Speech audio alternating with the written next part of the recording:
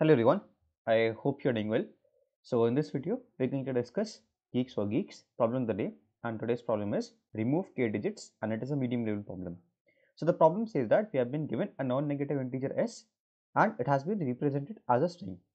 We have to remove exactly k digits from the given number so that the new number is as small as possible, right? And the initial number does not contain any leading zeros that they have given us. So this problem is more of a constructive problem that we have to solve and does not include any special standard data structural algorithm, but it's just thinking about the problem logically. So let us see how we can solve this particular problem. Let us consider the first test case itself, 149811. So we have this test case 149811, and then we have been given the value of k is equals to 3.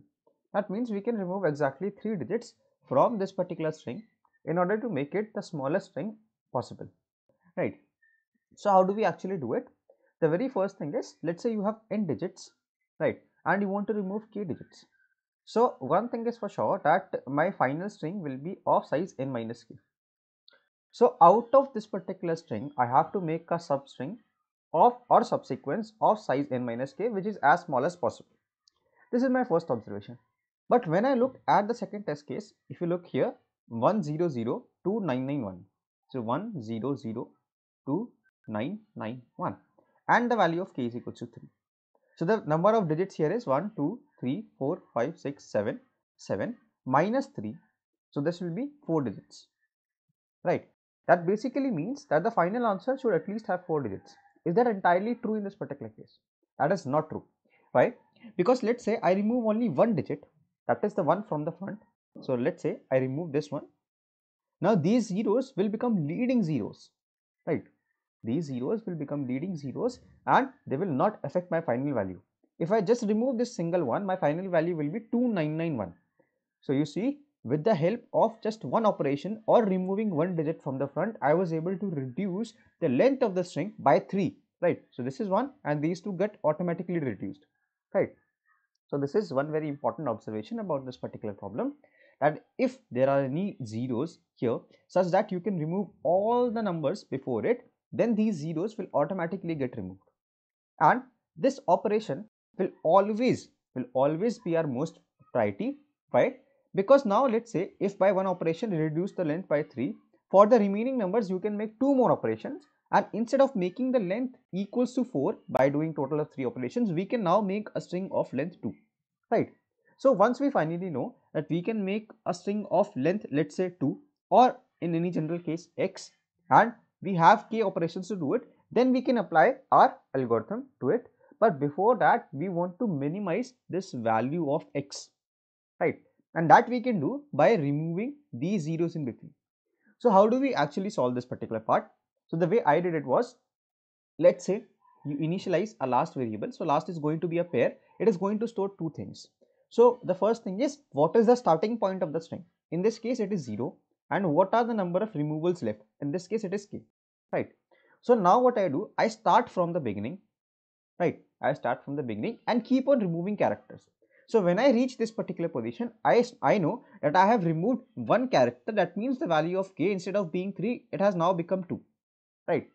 Now since I have encountered a 0, this operation should be given the most priority.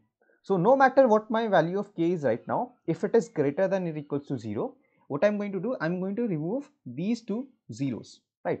Now I reach here, and as soon as I encounter even a single 0 in between, that means I will always be in benefit because I can remove this 0 for free, right? So now I come to this particular position. I'm going to update my last variable as, so what is this position? 0, 1, 2, 3. So this is the third index and the value of k is original k minus 1, right? So it can be anything here, but let us just write the value. So k was initially 3, so now it is going to be 2. Here it was 3 as well. So here it was 3 and now it is going to be 2, right? So what I'm trying to say is, now I'm going to start my operations or my any algorithm from this index only, because I know I was able to perform only one operation and remove 3 digits. So this is one thing that I'm always going to do. And now I'm going to start any of the other operations from this particular index, and if I start from here, my value of k is equals to 2, right? So let's just extend this particular test case. So let's say 1 0 0, and then we had 2 2 9, 0, 0, 0, right?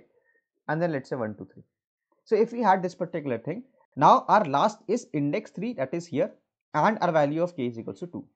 So now what we will do, we will move on further, and when we come here, we realize that our value of k has been reduced to 0 because this has to be removed, this has to be removed in order to reach here. But now we have encountered another 0. So what we will do, let's say this is index 0, 1, 2, 3, 4, 5, 6, 7 and 8. So now I am going to update my last variable as I am at index 8, I have to start from index 8, and interestingly my k has now become 0, right? So we have removed a total of 3 digits, but in the final answer we were able to make a difference of 3, 4, 5, 6, 7, 8 digits, right? By removing only 3 digits we were able to make a difference of 8 digits. So this operation is always our utmost priority, right? Now these 1 to 3 will be our final answer in this particular case. So we are going to maintain this last variable. This is actually going to denote when was the last point when we encountered a couple of zeros, and then after that particular point we have to start our calculations from this particular index with the value of k assuming to be this particular value, right?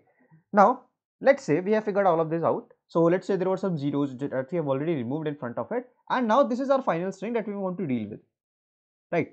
From here on the part will be the same for the remaining problem.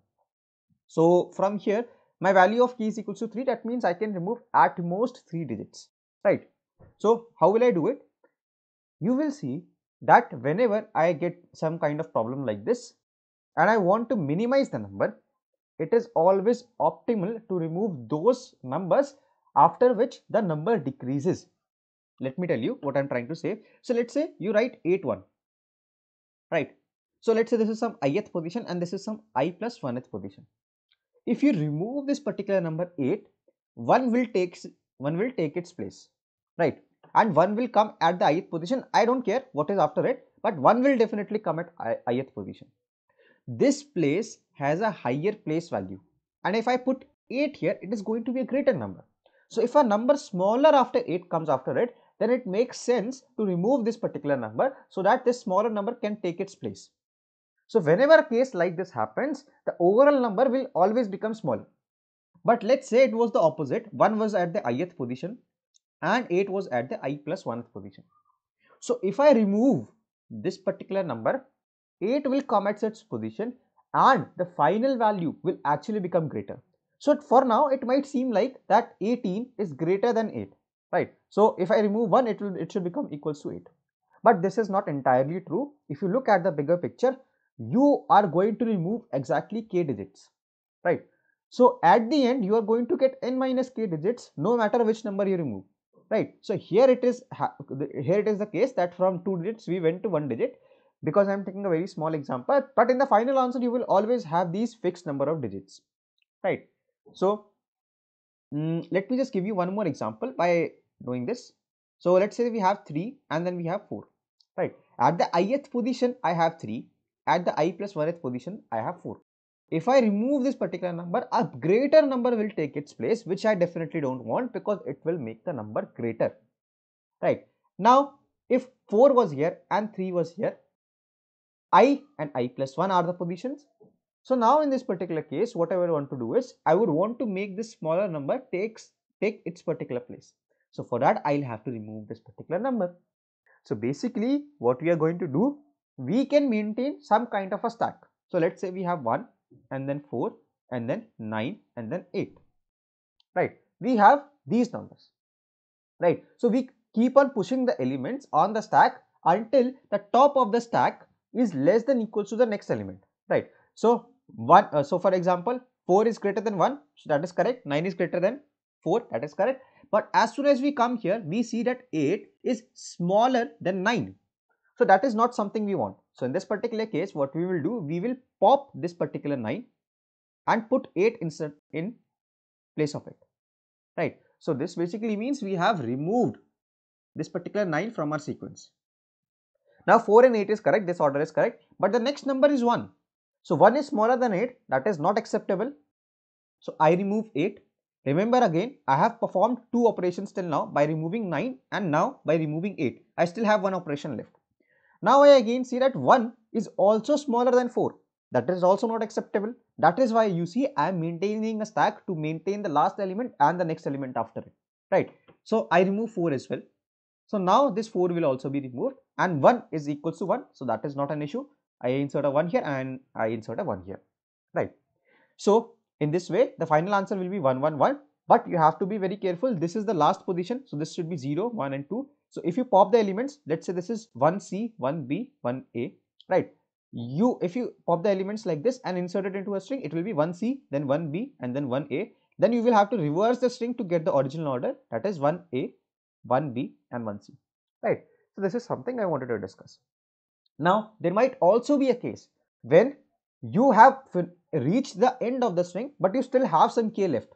Here our k was equal to 0, but it might also be possible that you have reached the end of the string and there is still some k left.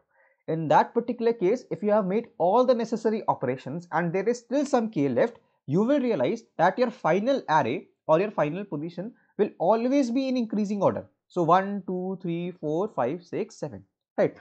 If there is still some k left, your final stack will always look like this, where this is the top, right?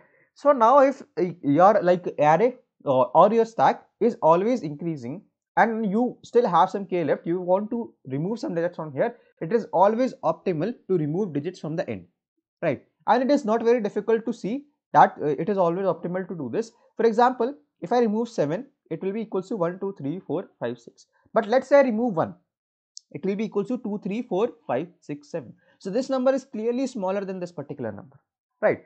If what I am saying is, if at the end, if you have finished that string and there are still some k left, you are always going to remove from the back, right? This is the only thing that you needed to understand in this particular problem. Now you see there is like apart from this particular thing, which I believe is something that you must have encountered in certain other problems, and this is like quite standard when you have like when you want to remove k digits and you want to make the string as small as possible. This is somewhat standard because I have personally seen it in many places, but the overall problem I believe is very constructive, does not involve any special algorithm or data structure, right? So this is how you can solve this particular problem. Now let us have a look at the final code. So you see the code is decently sized. Now what I have done is I first of all initialized the last pair. So this is going to store what is the position that I have to start from and what is the value of k that I currently have, right? I've initialized the size of the string with n and I've initialized my index with 0. So while index is 0, basically I'm just, while index is less than n, I'm just traversing through the string. If s of index is not equals to a 0 and the value of k is still greater than 0, I can perfectly remove this particular number by decrementing k and then incrementing my index. If my k becomes equal to 0, then there is no point continuing from here. I can just break out from here.